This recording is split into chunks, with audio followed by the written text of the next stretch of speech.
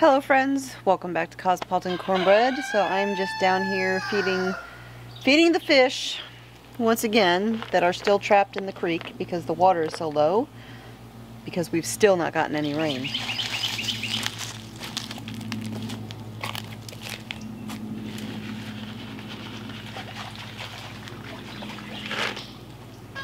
There's several different areas where there's fish trapped, so I just kind of get a big old scoop and then I just walk along the creek and sprinkle some food in the different areas.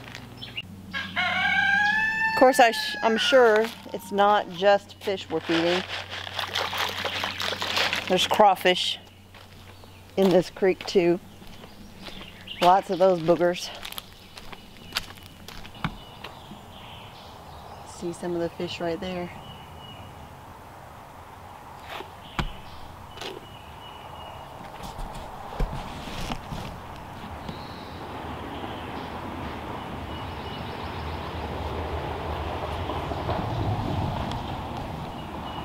Oh, there is, oh, you're not going to be able to see it, but there is a giant tadpole over there. Oh my goodness, at first I thought it was a snake, but it's a tadpole down in the water.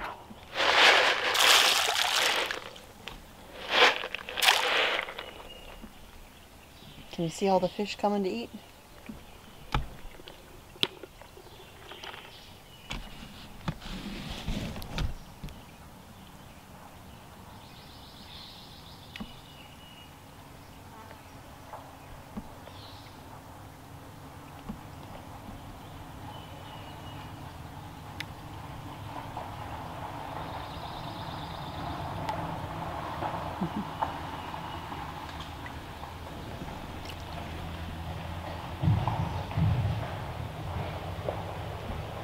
So the other day we were out here doing chores, and right over there on the other side of the creek is the watering trough for Sophie and Amos.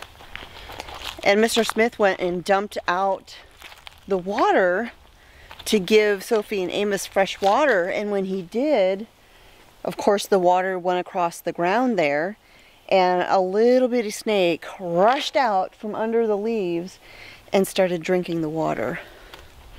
Poor snake. Even though the creek's right here, apparently it hadn't made it down to get some water yet because it was really thirsty. That little bitty thing is called a worm snake and gets its names because that's what it likes to eat, is worms.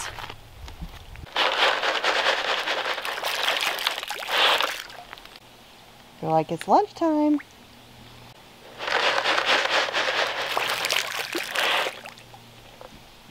Look at them all. Can you see them all swimming over because they heard it?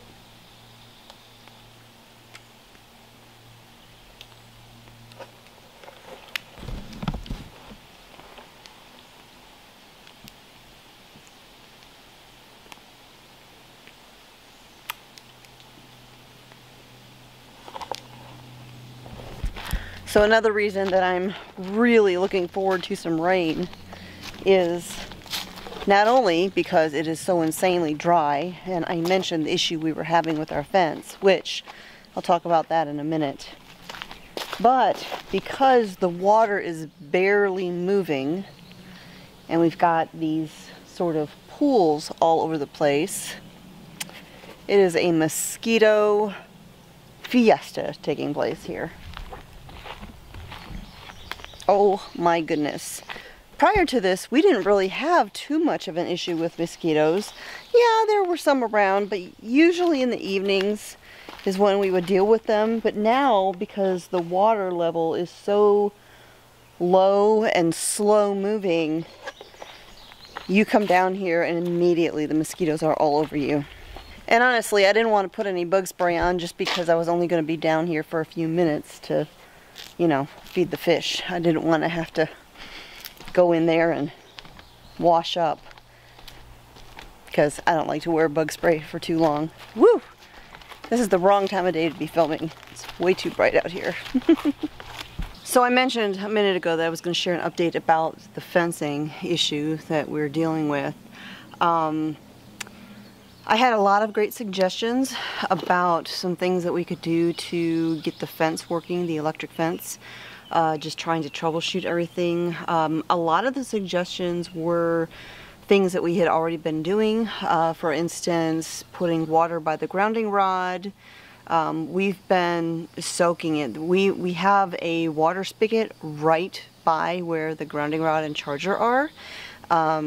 So that ground has been getting water. We actually even yesterday went out there with a sprinkler and ran the sprinkler for a long time to not only soak the soil where the grounding rod is, but also a good portion of where that fence is sitting, and it had little to no effect. So our next step, I think, is probably going to be putting in another grounding rod in a different location.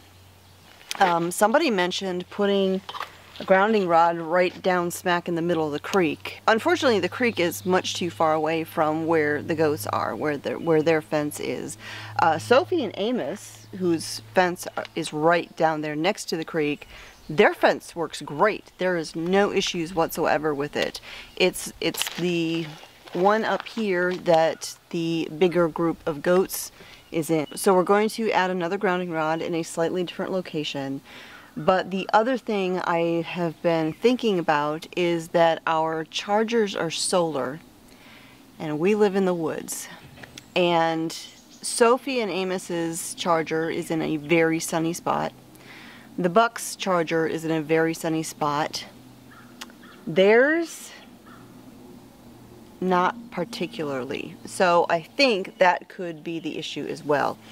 So I think what we'll do for them, in addition to putting in another grounding rod, is move the charger to a spot that has a little bit more direct sunlight, and see what that does. So we will do that, and I will report back and let you know if that did the trick.